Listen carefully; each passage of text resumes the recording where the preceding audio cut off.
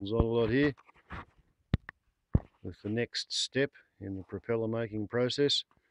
After adding an extra half an hour to draw in the glue lines on both the top and bottom sides of the laminae, it's now time to start gluing them together. And so I have the 4 smallest clamps I've got and some araldite. And also, not to be forgotten, we have some packing blocks. And then there's another 5 minutes or so in setting up a dry run to make sure everything lines up before mixing the glue for the first lamination. You also got to count your packing blocks and make sure you've got enough of them, because once you mix the glue, it's all got to happen. And you have to pre-open your clamps for the right dimensions, just to save yourself a little bit of time when the glue is going off. So you get all set up with everything in place. And yeah, at about this time, there's 5 hours worth of work gone into preparing the laminae, getting them to the point where they're ready to be glued together. And then squirt out your glue and start to mix it.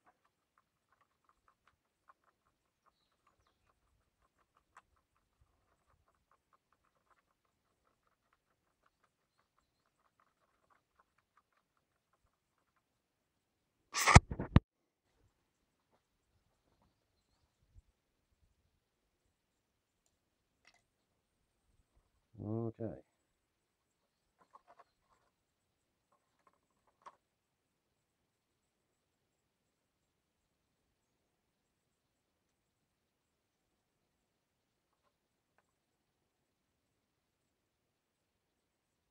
You don't actually have to stay inside the glue lines, because it's going to get squeezed out anyway. But it gives you some idea of where you have to actually get the glue to go. You can't miss anywhere on the inside of the glue lines.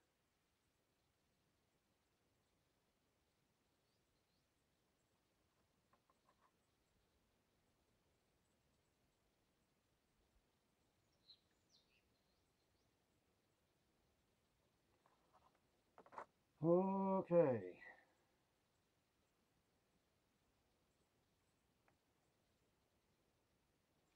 Make sure we've got lamination A lined up with lamination A. And then we come in. Put a block. Put a block. Check our alignment. And come in. And very gently, tentatively clamp that alignment. Loosen it. Wriggle it to get the central axis in the correct alignment. Gently tighten it again. Put a block on, check the alignment.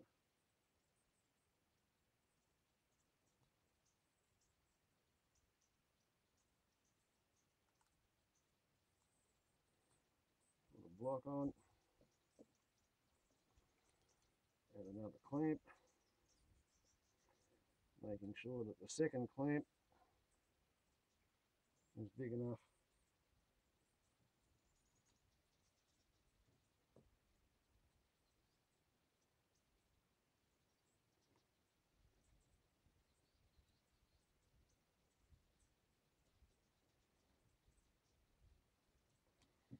that you can work its Tommy bar over the top of the first clamp. That's fairly important. Then put your other clamps on out at the tips.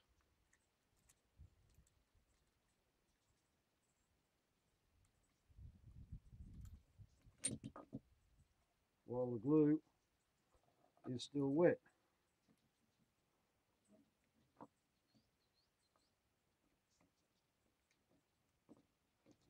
And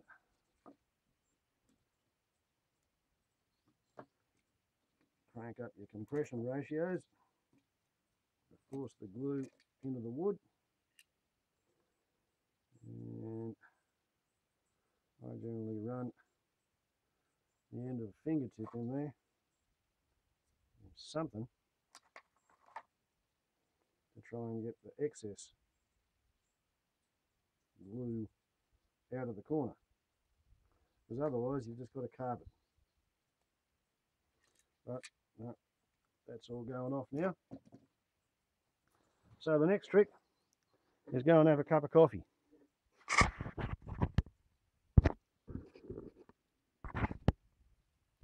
And come back in an hour and take the clamps off and do it again with the next lamination, or lamina. And then you can see it.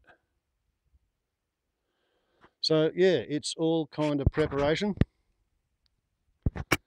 and allowing for the fact that the camera wasn't running for all of the time, probably about 6 or 7 minutes for each glue line. So yeah, it's really only going to be like 15 minutes spread out over 3 hours to glue the laminae together into what will become a serrated propeller blank. But allowing for setup time and frigging around, let's call it 10 minutes for each glue line. So that's half an hour spread out over 3-4 hours just to glue the blank. But you know, such are the perils of bespoke propeller carving, making one propeller and then changing the design and making another propeller. If you are interested in mass production of aeroplane propellers, in Chapter 8 regarding air screws,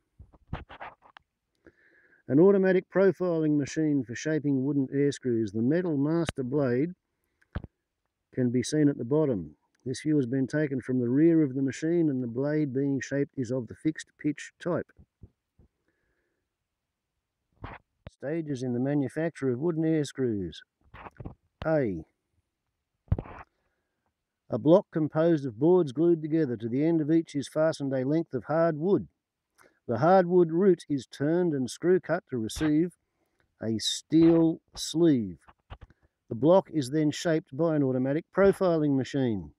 D. Arrangement of the roughly shaped boards for a fixed pitch air screw prior to gluing. E. The air screw after shaping. F. The ribs for the cowl are attached by glue and screws before the addition of a plywood cover for the spinner. In 1941, textbook has 1, 2, best part of 3 pages on wooden air screws. Then it talks about metal air screws for 1 paragraph, followed by half a page of conclusion. Moving right along to the 1941 edition, Engineering School Fitters 2A Carpenter Riggers and Flight Riggers Engineering Notes, not to be reproduced, because this is secret, fellas. We have a cross-section cutaway. Cellulose paint, cellulose sheet, brass sheathing, gauze, fabric and wood. We're showing how the Air Force measures pitch angle, tip tracking error. Manufacturing speaks of laminae, cementing, aging, boring and drilling, shaping, inspection, balancing, fabric covering, lacquering, metal sheathing, final balance, tests of air screws, reconditioning, marks on a reconditioned air screw, general notes on air screws, variable pitch air screw operation, description of parts.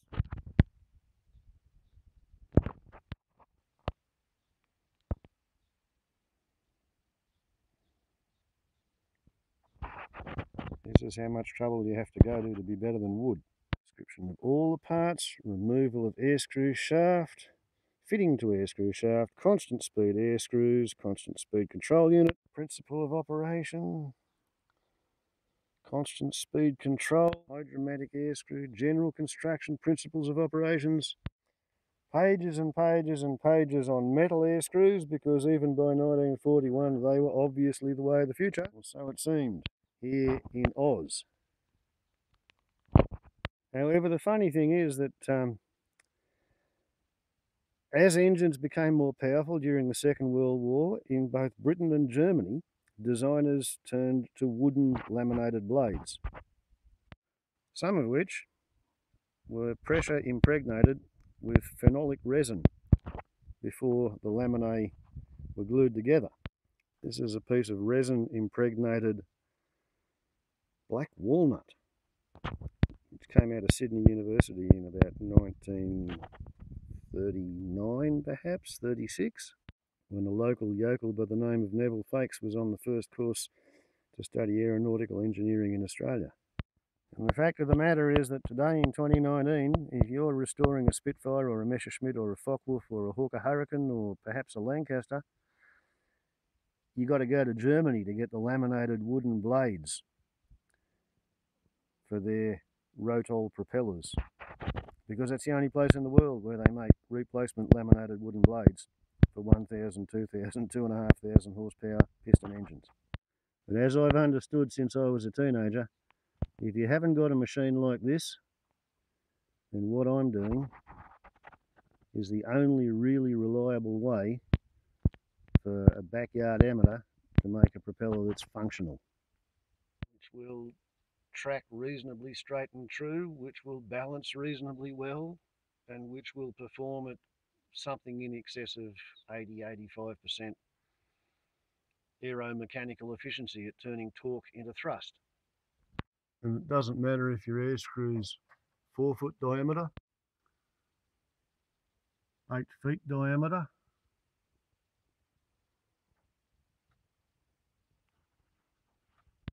or 8 inches in diameter. The principles are the same, and you have to go through all the same steps if you want it to spin without shaking and perform efficiently. Okay, so 1 hour down the track and we're back with a new toothpick. And before proceeding, I like to do a bit of a tip track test. That ain't too bad. So, with everything prepared, we have a go at the next lamination, which turned into being about a 20-minute struggle, but it worked, more or less, kind of thing. I'm fairly confident. Back in another hour for the final lamination. Okay, 3 down, 1 to go. And the 4th lamination is under the clamps. So that's another hour's work.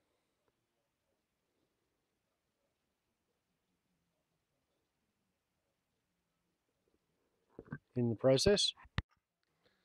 Okay. Done. The blank is glued and the clamps are coming off.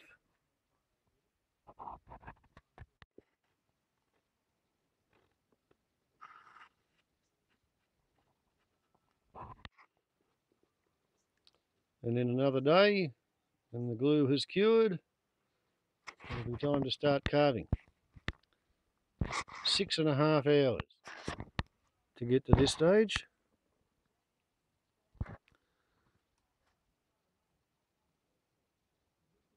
If I was using templates, I could probably cut 3/4 of an hour off that. And if I was copying a previous propeller and I didn't have to design the section before transferring the information across, I could cut another hour off that. So about 5 hours worth before you're ready to even begin to think about starting to carve. And it's the same on a big one. Warbles on a lot to YouTube. Ciao.